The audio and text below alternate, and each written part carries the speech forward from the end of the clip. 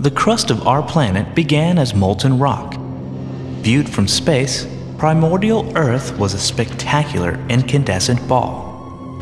And when the glowing outer layer began to solidify, the rock cycle began.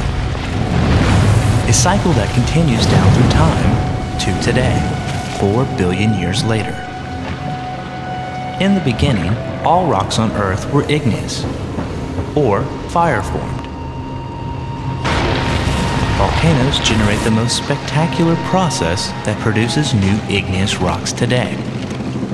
Volcanoes deliver rocks to the surface, either in air or underwater, as magma, the molten form of rock. Sometimes magma fails to make it to the surface.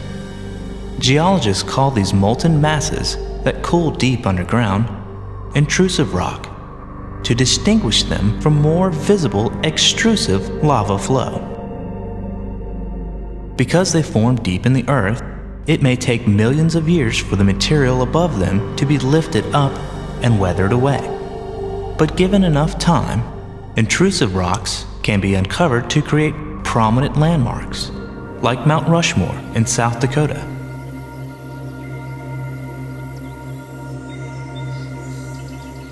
Or Stone Mountain in Georgia.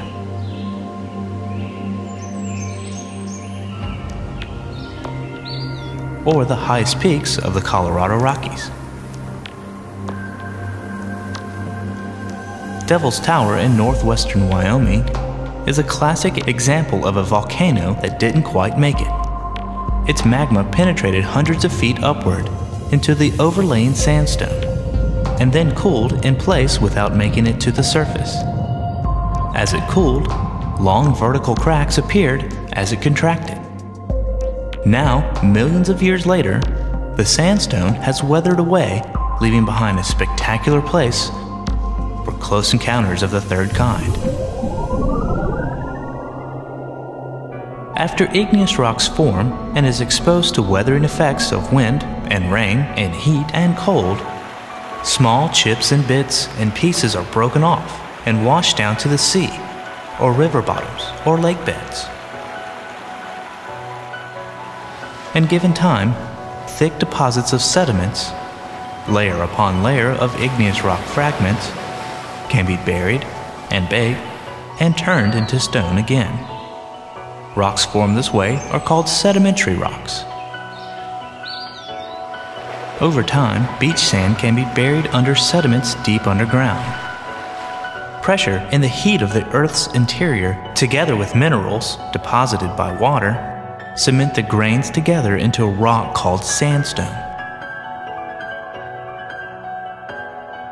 As it resurfaces, sandstone will weather again and grains will be broken off and transported to another beach. Many of the grains of sand at your favorite beach have been on other beaches in the distant past.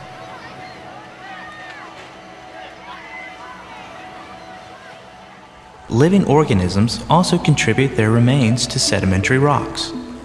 Plants die, and their leaves, stems, and trunks accumulate to form layers of coal. Microorganisms in the ocean die, and their skeletons add to the material at the bottom. Material that will eventually become the sedimentary rock we call limestone. Sandstone, shell, and limestone are the most common forms of sedimentary rock.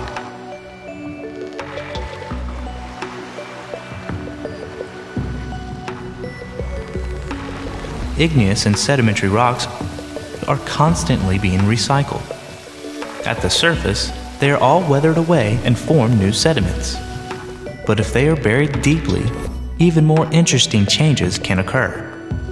Heat and pressure and time can cause the atoms in the rock to rearrange themselves into new and denser materials. Graphite will convert to diamond if it is buried 100 miles down. Rocks that have been changed since they first formed are called metamorphic rocks. These rocks tell incredible stories of conditions deep within the earth. Under the duress of tectonic plate collision, layered limestone transforms to marble, while shell turns to slate, and then big crystals of garnet and other high-pressure minerals. And as these materials surface, they begin to weather to form more sediment, and the cycle begins anew.